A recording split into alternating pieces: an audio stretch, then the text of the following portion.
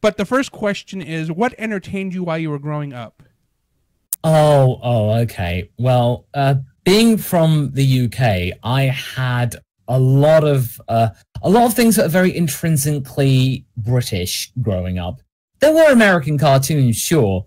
One of the ones that I remember fondly is Beetlejuice, so the animated series from back in the day. Then, of course, I had Cartoon Network for a period. So, but obviously, it was like the Flintstones, Jetsons, all that kind of stuff. And one I remember quite fondly is the Raccoons from. That's a Canadian one, but that was like something I really remember fondly. Sounds like but a then Canadian they were like, show. yeah, no, it is. It's a got the ending song is just so iconic. But I loved like things like